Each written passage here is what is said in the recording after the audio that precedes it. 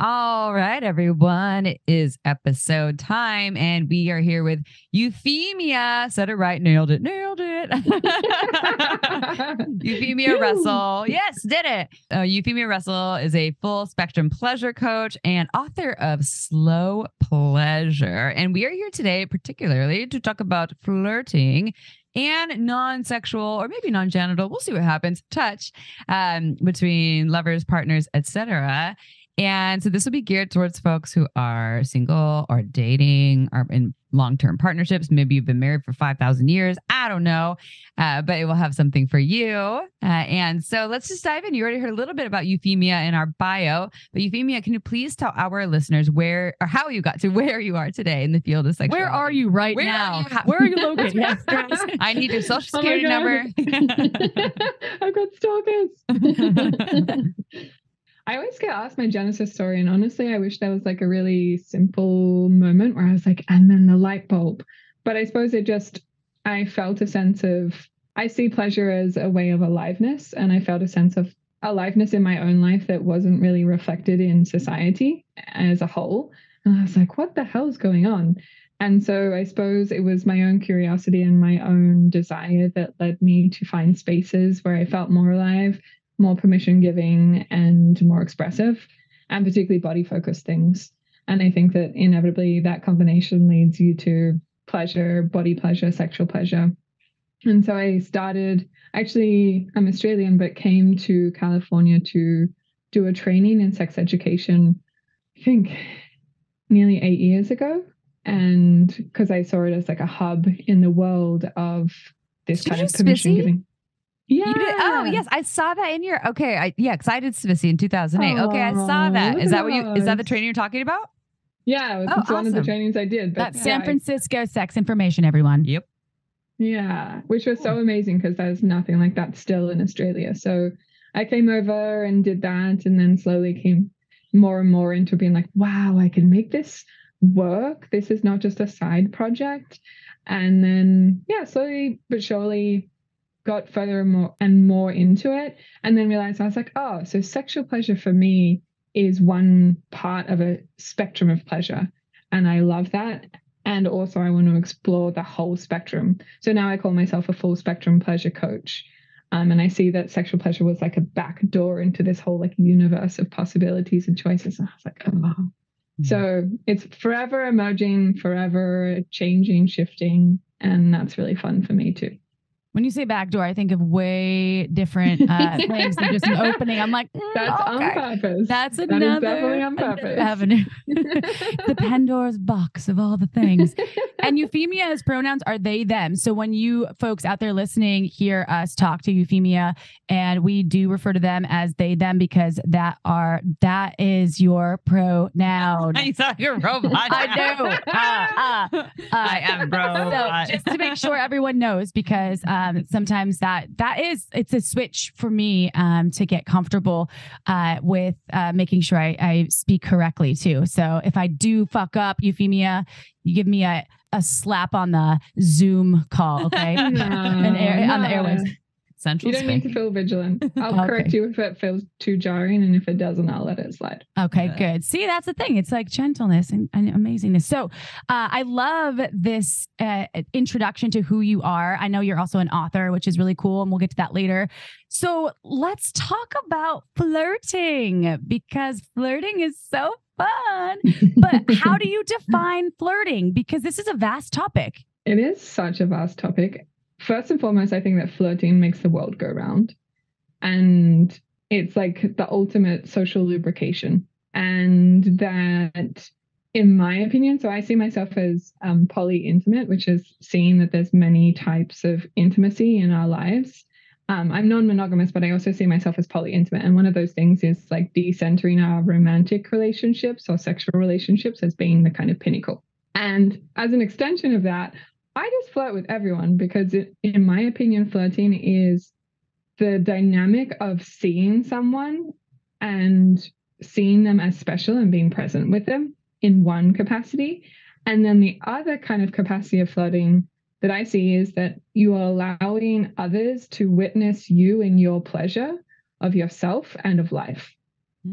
And when you boil it down, it's just like, oh, I see you and I'm admiring you, or I'm appreciating your existence in the kind of simplest, most pure form. And then in a more charged sense, it's like, hey, how much do you want to see more of this? You want to see me more alive? What would that look like? So yeah, I think that can be a really sweet, wholesome version of flirting that is just acknowledging people and making them feel special, even for a fleeting moment, to the like charged possibilities and kind of tension and anticipation. And I think that like half of pleasure is the anticipation as well. So you're like, and it doesn't have to be sexual at all. Flirting does not have to be sexual. No. You can flirt to be like, I really like that lighting in your house. Yeah. Oh my gosh. In lockdowns, my nesting partner and I would have like the biggest news of the week would be like, I went grocery shopping and I flirted with everyone that I walked past. I was like, so exciting.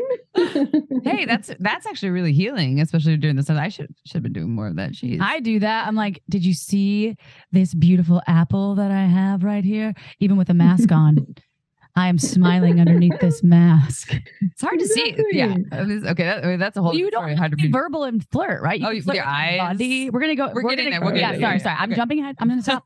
I get excited. I have a question about flirting. Okay, and I mean, you kind of already answered this because you went and flirted with the whole grocery store, and you have a nesting partner. So my assumption is flirting just something single people do, or people dating, or is this just something that people in partnerships can do? Can we continue to flirt with each other forever and ever? You mean when you're in a partnership with someone, can you keep flirting with them? Yeah. Yeah. I mean, I think a lot of people think of flirting as this initial thing. It happens in the beginning phases.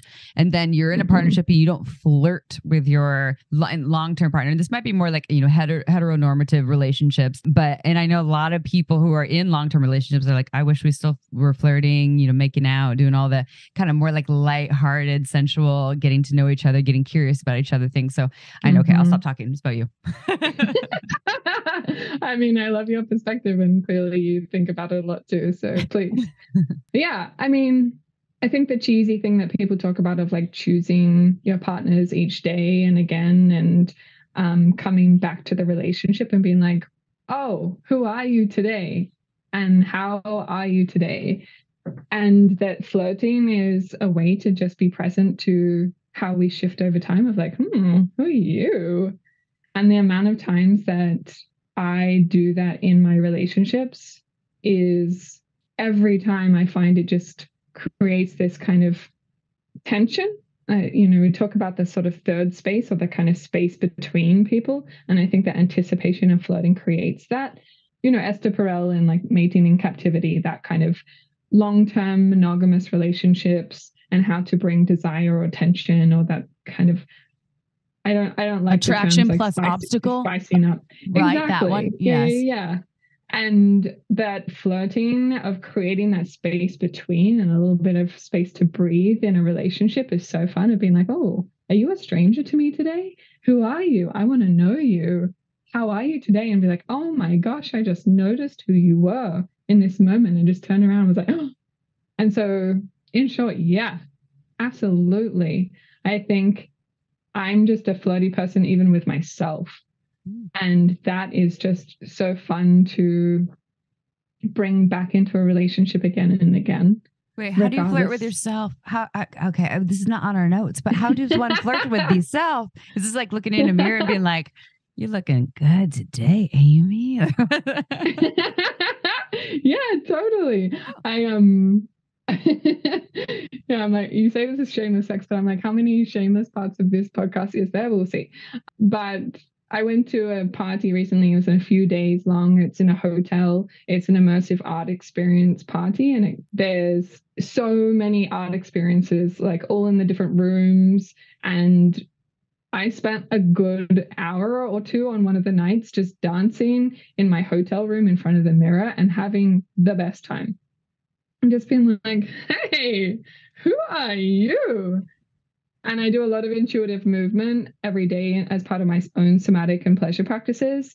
And that is a way for me to be like, oh, just curious and wondering and like intrigued by how I might be today and how I might feel today. And that to me is like witnessing myself. We spoke about at the start of it's just like being witnessed in your pleasure, in yourself and life. And I can do that to myself. Yeah, that can get a little complicated, but I talk a lot with my clients about how to come back to focusing on what feels good rather than what looks good. But then observing yourself in what feels good, for example, in the mirror, can be so charged and exciting without trying to do what looks good even for yourself in the mirror. Does that make sense? Absolutely. And that's There's a lot good of layers to that. But that's the thing. That's a good turning point to talk about. I've met so many people, and Euphemia, if you have as well, I'm curious to know that say they're bad at flirting, or I don't flirt, and I remember there's been times in my life where I've had partners or friends be like, "You're such a flirt." And I'm like, "Really? Is that flirting?" I didn't realize I was flirting. And I just love that back and forth energy exchange, whether it's communicative or using body language. But the question is for folks, whether they're clients or for folks out there that they think that they're bad at flirting, can they learn more confidence? Can they become someone that is quote unquote a good flirter? Or what can they do to up their flirting game? I think it's coming back to what I just said. I think a lot of people see flirting as a performance, and that it's about coming back to noticing what feels good in you and then allowing yourself to be witnessed in that rather than defaulting to the gaze of someone else. First and foremost, focusing on what feels good for me and then allowing someone else's gaze to witness you in that experience. And that often I think people, when they're like, I'm bad at flirting, it's like it's a game and it's something I have to master. And I need to have like all the strategies and steps and the one-liners and the like, no, like 3, 2, 1, touch and brush their arm. And Robots. That can get so heady. Yeah, so heady and stressful. And so if it's coming back to, okay, how can I keep coming back to what feels good for me and then allow myself to be witnessed in that, that becomes so much more satisfying practice. To be like, oh, even if it doesn't work out, at least I had a good time and I got to practice coming back to like, how do I want to feel in this moment? How can I bring 10% more pleasure in this moment? Or how can I allow myself to like play with that? And then it can be satisfying regardless of the outcome. I love that. Yeah. I want an episode where we talk about really hilarious one-liners at some point. Just one, because one-liners, there's an art to it and it's ridiculous, but I'm like, I think of funny ones just for like my own. Give me a good when one-liner. I flirt with myself. Nice shirt, Amy. Want to fuck? While she's touching my shirt, it's actually not that soft. Too. If I didn't know you, I wouldn't have touched you. She has consent. Yeah, I do. Well, actually, do you like pizza? Me too. You want to fuck? Do you want to just eye gaze? Oh yeah. Well, it doesn't always have to be about fucking, but that's like a couple April's of my one-nighters. Okay, so well, that brings me to, this is again a little bit of a tangent, but with what April's talking about. So I've always identified, not always, because I don't think I was great at flirting when I was 2, but I think I was too flirting. Honestly, I've always been really into cocks. Everyone, and just so you know, like that's been like not chicken cocks. No, like not like penis owning, like penis humans. Stools.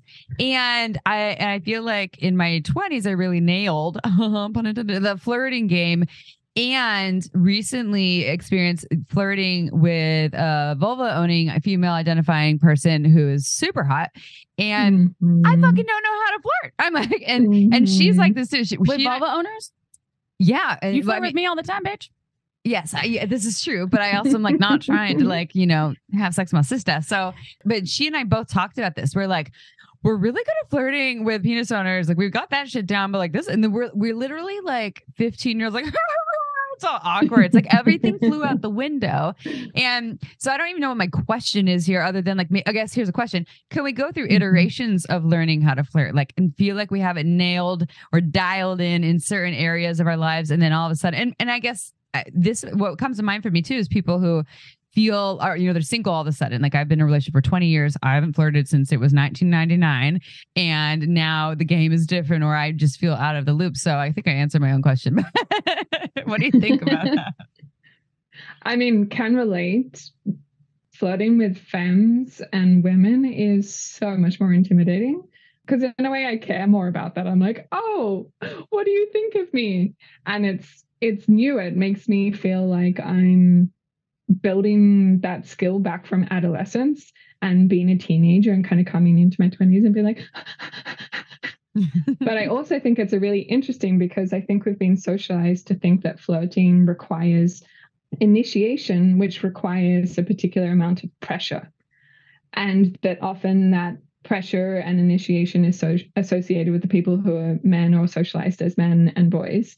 And that when it comes to a dynamic of like a queer dynamic of femmes and women, that they're like, oh, I don't want to replicate this kind of harmful way that I've learned about flirting and that kind of very 90s sort of chasing the woman until she says yes and asking again and again. Like, I don't want to replicate that because that was really harmful and that really sucked. And then therefore there is no tension, and that it can often kind of flop because it's like, oh, I don't want to pressure you, so I'm not going to even express my needs or my desires or make any assumptions or ask you any questions or put you on the spot. And then it just fizzles out. And so I think it's coming back to seeing that initiation and pressure doesn't mean persistence. It doesn't mean violence. It doesn't mean disregarding no's or boundaries, but it's how can you create pressure that creates tension, that creates intensity and allows an opportunity to actually arise. And so a lot of people are like, oh, flirting's all about being vague and mysterious. But for me in queer dating, I just practice being like, hey, this is really vulnerable and really exposing, but I would like to kiss you. How does that feel for you? See, that's or hot. I would like to kiss you. I would like to kiss you. Do you feel the same? Or, you know, a million different variations. Or like, nice shirt, want to kiss? April's version is so like yeah. No, I like your flirting version. You're I like a 10-year-old boy. I am. I totally am. I was just making a joke because that's what my brain went to. Like, yeah, I could use that. I'll be like, nice shirt, you want to kiss? We've always talked about April being like 18-year-old frat boys. Turn rock star.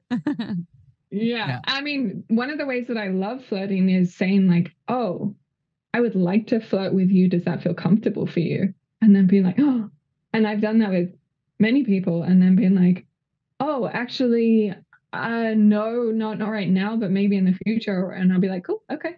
And then other times I'll be like, oh, wow, me? And I'm like, yeah, you. And they're like, I didn't even realize. And I was like, oh my gosh, I would have been flirting with you for months and you would have had no clue if I didn't say something. So I think clarity, not just consent and like respect, but true, clear requests are so hot. I like that. Permission to flirt. I like that as well. And I'm curious about your tips on where folks can learn how to be better at flirting. And I'll get there for a second because I think a lot of my shit comes from some of the films or the dramas or we were talking about White Lotus, the series before we started recording. And sometimes I see things in television or in media when I'm watching and I'm like, that is a genius way to flirt with someone, where they just say something so simplistic and beautiful that's not very wordy. And they call that in, just say something like, what kind of, you know, whether it's like, what kind of kombucha are you drinking? And you're like, it's elderberry. You know, I don't know. There's so many different things. So anyway, that's a side note. So I'm curious for your tips, but calling all you single people, if they're out there right now, let's talk to those folks. What are your top tips for flirting outside of relationships? When I talk with clients about going on dates or like expressing interest to people, I say, just see it as a practice. You know, go on dates with people that maybe you're not really sure about as a way to practice and just get more comfortable in your own experience of expressing yourself and flirting. And I think that is one thing, is that we are all so fumbly when it comes to pleasure, when it comes to relationships, when it comes to communication, because we were socialized and grew up in a society that has really put it on the back burner and made it embarrassing and shameful. So thank you to you too for making it shameless. And that means that we're all so fumbly. And so it's just about practice. And it's not about mastering it. It's not about having some good game or anything. So I'd say practice being comfortable in yourself, regardless of the outcomes. What I said before about a practice of you being witnessed in pleasure and what feels good for you, so that all of your expectations and pressure isn't on someone else and someone else's response. And that's so much more fulfilling.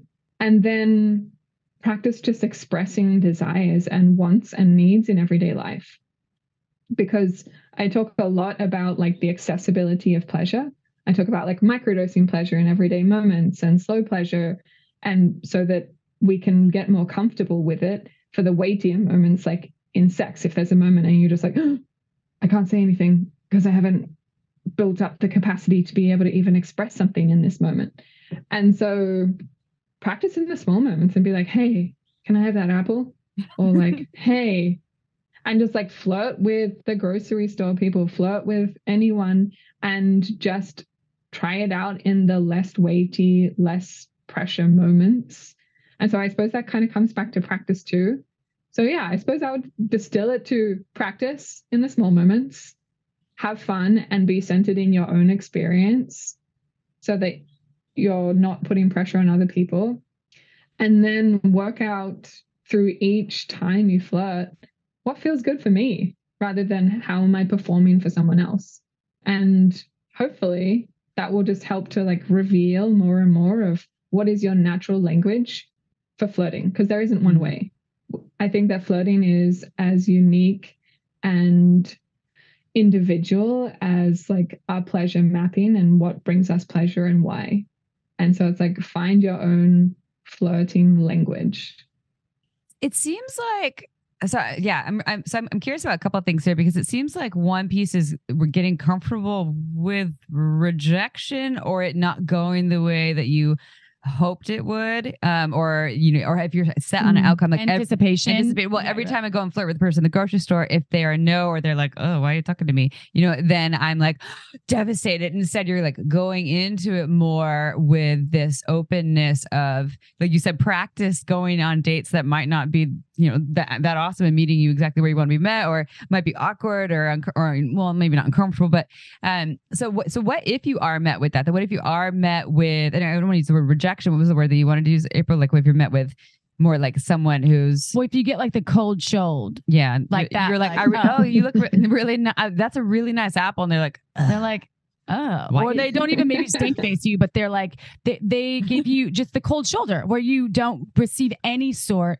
of what you maybe weren't going for or looking for, but they don't give you anything. Yeah, like they put you on ice. They ice your ass. They were like, ooh, that's even worse. That is worse. I don't even know. Yeah. Say mean words. Like just cold shoulder. Yeah, cold shoulder, or like, don't talk about my apples. These are my apples. They're not Fiji. There's the last 4. I mean, perhaps the flirting is not a direct ask of someone like in the grocery store. Maybe it's just like, oh, I'm practicing being witnessed while I pick my apples up from the shelf and being like, hey, without being like, hey, want to go on a date? And maybe that's just like building up, being like, oh, that person was like looking at me and that helped feed my sense of being seen. And that felt really sexy without it necessarily feeling like, oh my gosh, every time I do this, I'm putting myself in a position of being rejected or misunderstood or potentially coming across as creepy. So yeah, have less pressure moments like that, I think. And then with rejection, I think that expressing your needs and your wants makes you inherently vulnerable. And that part of that is becoming okay with disappointment. And having more of an intimate relationship with disappointment, and then coming back to yourself in that experience. And I could talk a lot about disappointment because I talk about this in general of needs and wants and disappointment. And that often when we express our needs and wants, if they're not matched or they're not aligned, then how beautiful is that to know and to be able to prune that experience or that person out of your life in that capacity anyway, and be like, oh, cool. Well, at least we're clear, and at least I know, and at least I practiced, and at least I'm honest with my needs and wants, and that in a way is more important. But of course, I think there is a tolerance that we need to build over time to disappointment and to rejection. And that if we keep focusing on our own experience during it, then there will potentially be less disappointment of the outcome and more like pride of like, oh my God, I did that thing regardless of how it was going to happen. I'm so proud of myself for naming that and expressing that, and then still having fun with it while I practiced and being able to hold both. Like there's room for both in that moment of like, I'm so proud of myself and that was fun. And that's a bummer. Yeah, it seems like there's also like a component of maybe, was it Charlie Glickman who said this? I think Charlie Glickman who said rejection is not a rejection of you. It's of the opportunity of, or is that the actual experience. So it's not because, if I go and flirt with April, I'm like, hey, April, I really like your shirt. And April's like, and, April doesn't know, well, April knows who I am, but say, she didn't. And I'm just a stranger hitting on her. She doesn't know who I am, the wholeness of my being, all the ins and outs and inner workings of Amy. So she's not necessarily rejecting Amy. You were a creepy stalker. Yeah. I was like, do you know where I live? Yeah. Yes, I do. But we're at the grocery store. So I really like your apple. And she's like, don't, okay, bye. And so instead it's a rejection of us just interacting and not actually me as a whole person. I really liked when he said that because I thought that was kind of helpful for people. But easier said than done, right? Like I can tell myself, you're not rejecting me. You don't know me as a whole person. You're just rejecting me and the apples in this moment and not the wholeness of Amy. But yeah, I can still feel what you're talking about. So I like what you're saying. You're like, hold the disappointment there and get comfortable or like familiar with it. And also see that this is a learning opportunity. I have one thing to ask though, before Amy has another question. Euphemia, so you can compliment people without it being flirtatious as well, right? Because I feel like I love complimenting folks and I don't try to flirt, but I'm like, yo, I just love like the smell of your perfume or the smell of your cologne, or I love those pants. And I never consider that flirting, but I have been told before that is flirtation. Or when I receive compliments from other folks out there that I'm being flirted with and I would disagree. I'm like, no, I don't think that was a flirtation. I think that was just a compliment. So is there some sort of, it doesn't have to be polarizing, but is there a difference between complimenting someone because you really dig their vibe versus flirting with them? I think we live in an era of complicated compliments where people like the intention and the impact like can be very different. And particularly like in relationships that have existing power dynamics, like, men on the street, for example, just that context, that dynamic, hitting on a young woman, for example, like that is inevitably loaded with history. And so maybe the intention is different, but the impact, like not considering the context of the situation, can make it feel like uncomfortable. And also, perhaps, say, for example, for me as an Australian, people in Australia don't really speak to people on the street. And they like hardly even acknowledge people on the street. And so when I came to the US and I lived here, when people would say hello to me on the street, I'd immediately be like, what do you want? Why are you speaking to me? And so I think that it's really important that if you're giving a compliment, that you're clear about what your hope or your outcome is for it. Instead of being like, oh, I really like your pants. Can I have this thing from you? Or I want this thing with you, or I want this experience with you, is very different to like, oh, cool pants. I think that's actually quite a reasonable response. And I agree with you. There are a lot of loaded compliments out there, but sometimes there's also genuine people that actually do dig your vibe or want to know where you got your shirt. And I'm not bringing back the nice shirt, one fuck thing, I promise. I'm just saying there are times where you just want to compliment people. And I just wanted to get your clarity or backing on that. So moving on, what about within relationships? When it comes to relationships, because people are in long-term relationships, maybe they think they can't flirt anymore, but what are some ways to continuously flirt with your partner or partners? So many ways. I think it's the in-between moments. And they're like the non-sexual, non-loaded moments. It's just like, oh, I'm making my coffee. And suddenly I turn around and you're there and you're like, oh, hey, I forgot you were so hot. Or I forgot you were so beautiful. And just looking at you is such a beautiful reminder. Like that can be such a simple way to say like, hey, I see you and I appreciate you and I'm excited by you, without any, as we're just talking about, like any expectation or any kind of hope of it being returned or having some favor fulfilled. It's just, I see you in the small in-between moments. And I think that on its own, without like sexual flirting, is such a beautiful way to build intimacy in those in-between small moments in a relationship. And I have lots of like ideas and practices that I do of flirting more with more intention and more hope and expectation. But I think even just that completely can shift a moment of, oh, we're just two people parallel in a life. Maybe we live together. Maybe we're just doing this thing together. And suddenly our relationship feels like more practical things than it does exciting things. And, oh, pause. Hey. Mm-hmm. And that can just completely shift the feeling of a connection. Yeah, I feel like this is a good segue. We're talking about the non-sexual touch and how important that could be within partnerships or dating or all the aspects. And I think that when it comes to flirting, at least from my past experience, if every little flirt was about sex, like, oh, you look good in that shirt, or like, hey, you want to fuck, or whatever. And the shirt comes up again every time. I would be like, but what about me? Like, what about the whole version of me? I do want those kind of in between subtle moments that don't have to be related to sex or feel pressure about sex or about my body.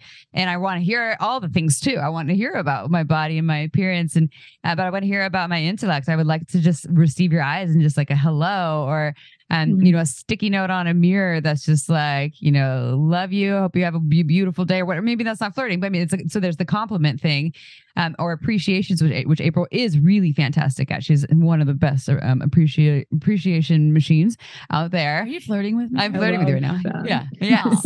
Yeah. And it's, it's an important thing for a lot of people, and maybe not everyone. So bringing this to the non-sexual touch piece. So how does non-sexual touch play into all of this? Why is it important or beneficial to potentially explore, offer, cultivate, curate non-sexual touch with partners or lovers? Intimacy, exploring the whole spectrum of intimacy, and to decenter sex as the only reason for touch, I think is so important. My nesting partner and I, every week we do experimenting sessions, is what we call them. And in each experimenting session, we show up to that session and we say to each other, okay, here's the list of all the things that we want to experiment and explore together. But how are we feeling today? How are we feeling in this moment? What are our needs and desires? And often that experimenting session will just be, I would like you to touch my genitals, but in a non-sexual way, just to like have them be touched. Or I would like a massage, or I want to have a bath with you. I want physical intimacy in some particular way without there being that kind of escalator of, oh, as soon as my partner kisses me, immediately from previous experiences, I assume that they want to have sex, and how to kind of decouple that expectation of how can we have physical intimacy and exist and feel close and co-regulate our nervous systems and be like, oh, it feels so nice to be safe, but like charged with you. And that I think that kind of container of the experimenting sessions of showing up and saying, hey, how do we feel right now? It doesn't have to be sex, but how do we want to prioritize time together where we can be physically intimate in some way? Builds so much intimacy, and that so much is communicated through touch that is really hard to communicate in words. And that if we only associate touch with sex or sexual intention and desire, then it can make it really one-dimensional and flat, and also a lot of pressure, particularly if there's a relationship where one person has more of a responsive desire and one person has like more spontaneous. It can get like really complicated. I don't know if your listeners know about responsive and spontaneous. We've talked about it, but I don't feel like we could, we could definitely talk about it even more. So yeah, I think it's helpful. And I'm one of those people who's identifies as being highly responsive as opposed to spontaneous, in pretty much no matter what relationship dynamic I'm in. And have been in relationships with people, and my current partner is, has a very highly spontaneous sex drive, which I'm like, damn, I really want some of that. But there is a lot of this working together, and he's also really doing kind of what you're talking about, like, just because his hands go on my body doesn't mean he assumes we're having sex. Just because his hands go on my genitals doesn't assume that we're having sex. And in fact, he's totally happy with, like, I'm just going to massage your vulva. And actually, once I even passed out, like not passed out, but fell asleep while he was massaging my pussy. It was awesome. The external part of my labia. And I fell asleep, and he was like, that was so cute. Like, that was so sweet. And so I think there's just something really special about that, about it not having to be goal oriented. So you named a couple ways here. You're talking about, like, drawing a bath, or I would like you to just kind of caress my arm, or do you have any other ideas for people? Like, I don't really know about this whole exploring non-sexual touch thing. Do you have any other ways that they might be able to explore this or initiate this with partners? Yeah, I think there's so many different ways, and obviously it depends on, like, what you're into and what you like in life, but it could be like taking sexy photos of each other where you get to kind of have that touch or be able to witness each other without it being sex, and finding ways to kind of have non-sexual touch and also kind of charged but non-sexual interactions, and to be able to be like, oh, we get to explore, like, that kind of dynamic and that tension between us without it being on an escalator, and feeling that pressure. And so I think there's the obvious, like, sense things of everyday life, like, oh, we get to experience a beautiful meal together, have a bath together, give each other massages, all those more kind of obvious sensual experiences. But perhaps it's like, oh, I want to go to a sauna and have sex in a sauna together. I want to go to the beach and I want to explore just, like, giving each other a massage in the water, or in a hot tub, or in a hot spring, or whatever it may be. And so I suppose I suggest to people to go through each of their senses and write, like, a library of their senses and the things that they enjoy. And maybe it's like, oh, I really enjoy saunas. It's like, okay, how could you share that experience with someone else? How can you do that for you? But how can you invite someone else into that experience? Or, like, oh, I really love walking and looking at the leaves on the trees and just taking the detail in of the world around me. It's okay. Well, why don't you hold hands, go on a walk, and, like, look at the details of life together? And that often, I forget what his name is, but I think about this all the time, so I should look up the name. But that guy that did the research around the success of long-term relationships, of how he could predict, like, divorce by, spending 5 minutes with a couple or something. And one of the indicators. Ian Kerner? Is it Ian Kerner that did this? I don't know if it is. No, maybe Ian not. Kerner. Okay, could be wrong. Okay. I don't think so. It's a little more old school than that. And one of the things that he talks about is that kind of turning towards, where it's like, oh, look, there's a bird in the sky. And if the partner or lover turns to us and is like, oh, yeah, that's a moment of kind of engaging. And so being able to have those moments of intimacy that are non-sexual, or have those moments of intimacy that are touch but not sexual, is such a way of building multiple languages and multiple ways of connecting that diversify. And, like, I talk about, like, pleasure spectrum of, hey, let's find our overlapping pleasure spectrums and explore all those things together. So, like, literally writing a list of all the senses and all the things you love, and then be like, oh, how can we do these things together? So I don't want to be too prescriptive and be like, here are all the 5 top ways that you can do non-sexual but touch-related things. But yeah, find what you like, find what you love, and how it makes you feel good, and then how you can invite other people into it. So vague, but also inviting, hopefully. So you're saying if you're on a walk and you say, hey, look at that.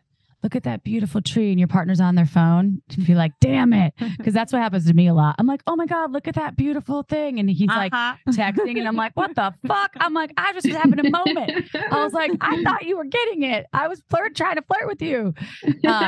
And then I get usually mad, and I'm like, put your phone away. We're having one-on-one time right now. And he's like, I'm sorry. I just got a text message. And I'm like, God damn it. So I think the intention, though, sometimes when you're in partnership, it's hard because you automate so many pieces in long-term relationships, at least from my experience. And I have been a serial monogamist, and long-term relationships are difficult.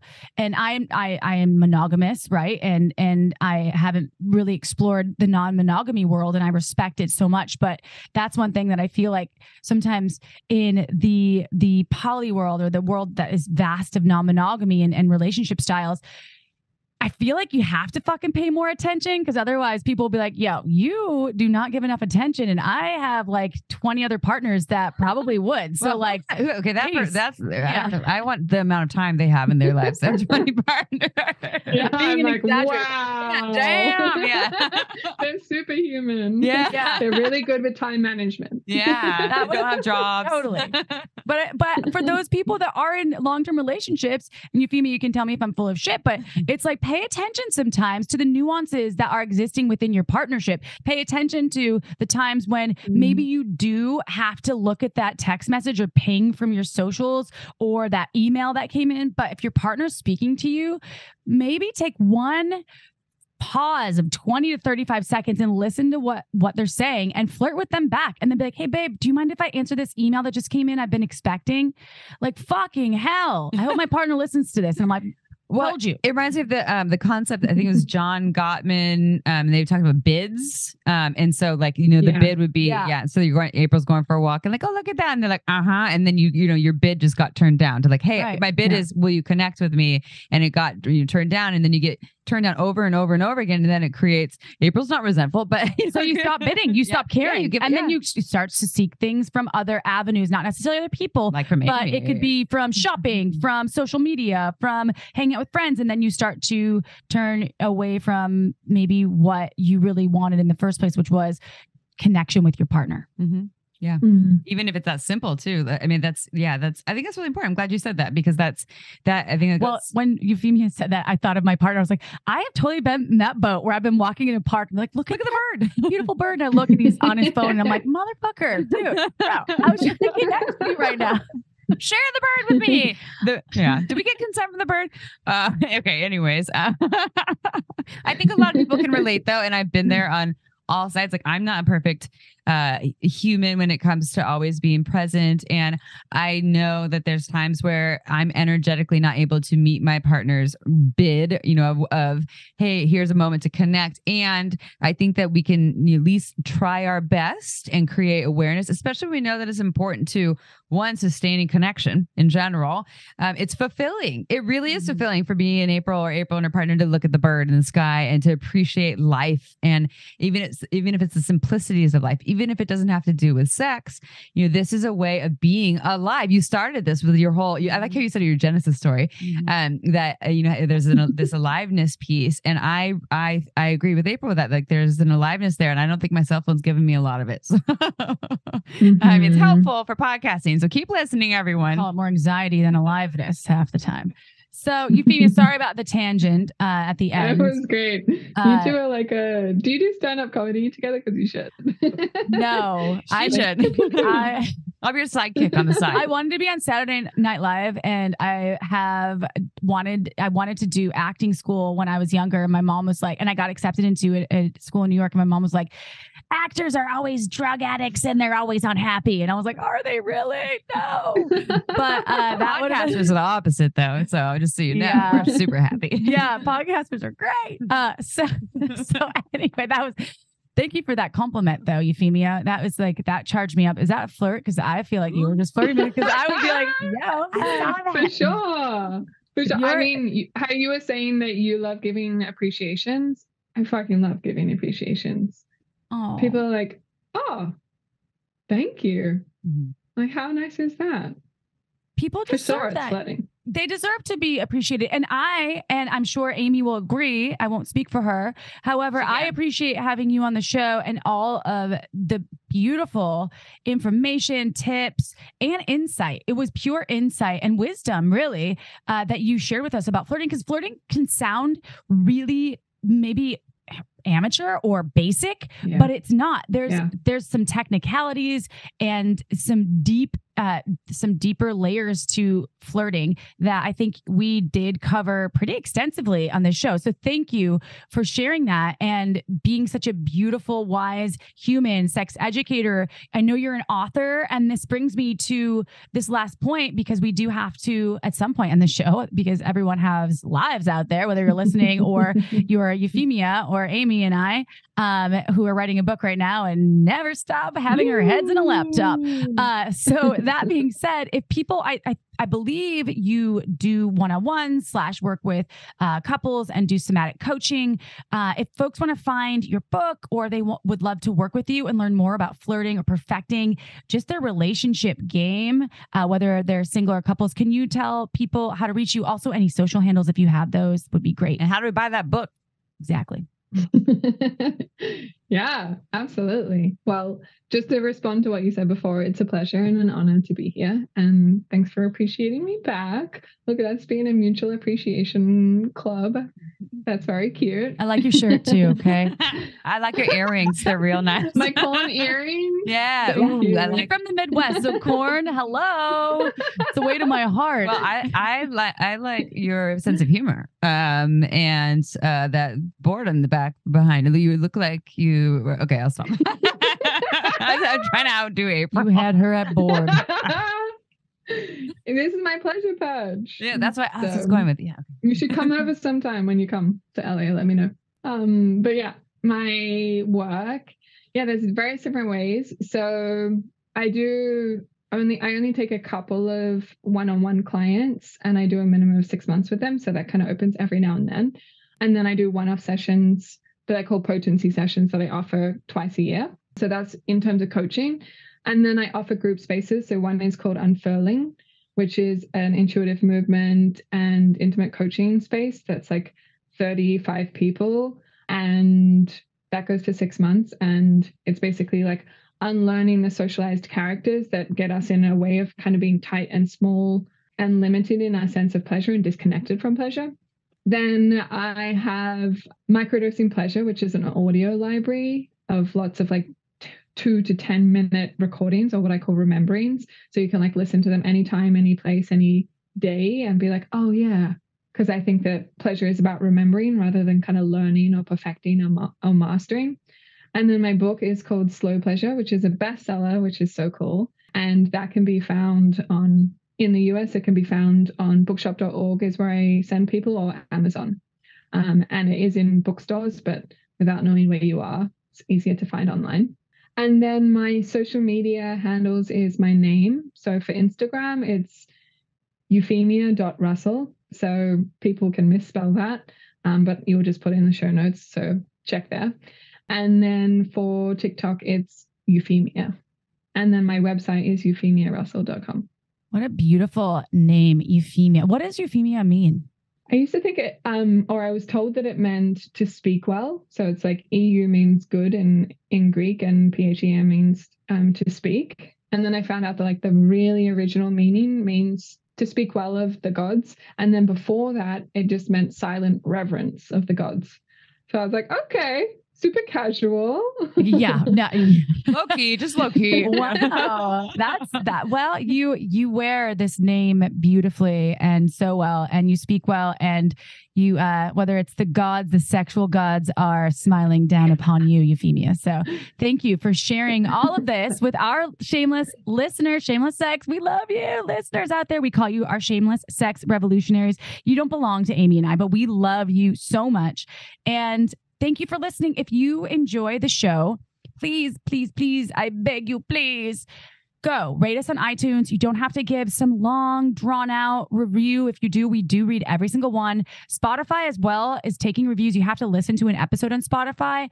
And I would appreciate, because I've read some of the reviews and they're really lacking any sort of general context. So if you can just go listen to an episode and rate us, it's really simple.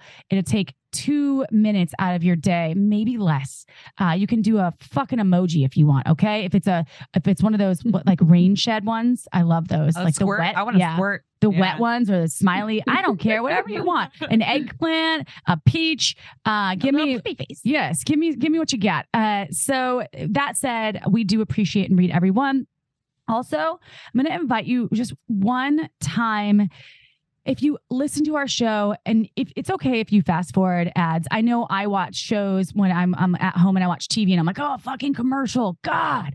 But then sometimes I do learn new items or now there's so many things that aren't consumable goods to buy, like physical products. There's actually things like therapy sessions or really great vitamins, or we have apps about erotica, OMG. Yes, there's so many different products that we sell on the show because we believe in them. And we do that because the show is free for you and we have to support ourselves. So by you buying things from our sponsors that we hand select very, very carefully, you are supporting Shameless Sex. So please do that.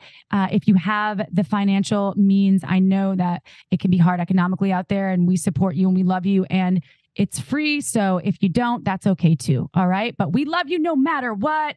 Thank you, Euphemia, for being amazing. And we will see you again soon. And all right, y'all, get ready for another episode this Tuesday and next Tuesday, because we'll see you next Tuesday. Ciao for now.